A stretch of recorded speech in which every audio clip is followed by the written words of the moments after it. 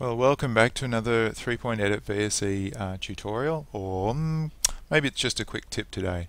So I've been editing a package or a story recently, and I've been scrubbing through footage, going to select reels and then coming back and performing edits. And I was finding it a bit annoying to scrub through the timeline to find stuff because it's not very evident what everything is. So apart from having the timeline, which is very helpful for jumping to the right place, which is this area down the bottom, I wondered if it might be handy to segment up my working area. So as you can see, this is the standard VSE layout. I'll go up to the top corner and drag out a new window.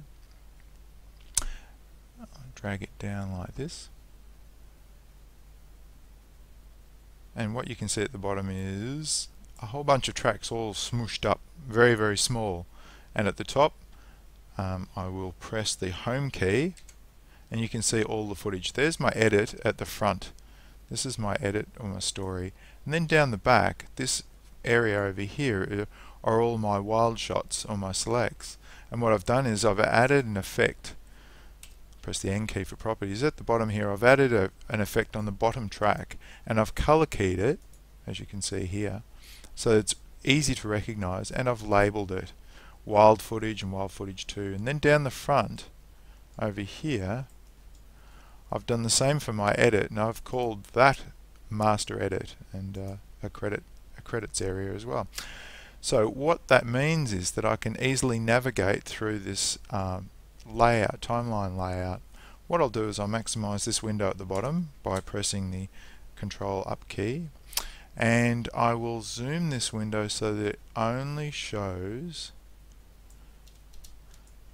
the actual tracks. So here we go. Resize this.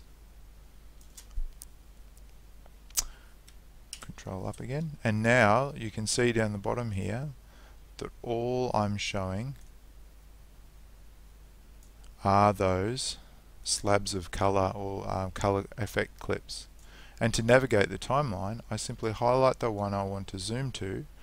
I hover over the window I want to change or zoom, and I press the period key on the keyboard to zoom. So it zooms to that element. You notice that the whole window zooms to that size or resizes to that clip. If I click the next one, hover over the window I want to use, press the period key again, and it jumps to that section of the timeline. If I go down to my wild footage and click on there and then come back to this window and press the period key, it zooms to there. If I highlight two objects like the wild footage 1 and wild footage 2 and now click up here and press the period key, it zooms both of them.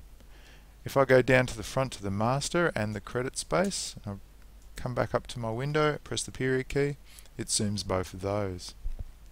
So it's very handy.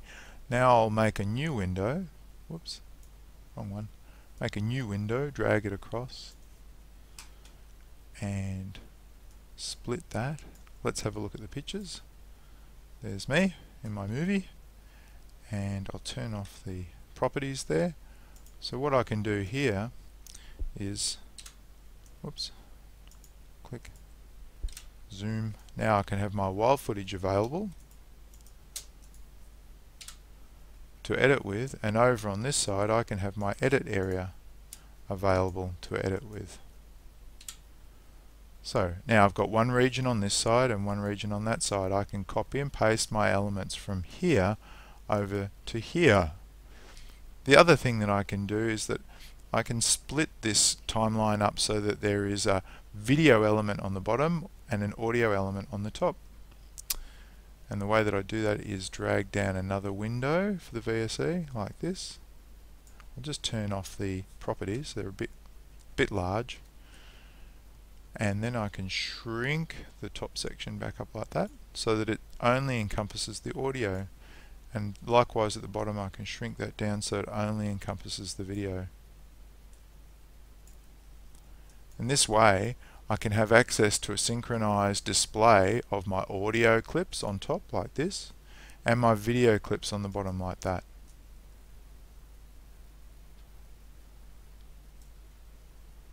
So anyway, there's another quick tip from 3-Point Edit.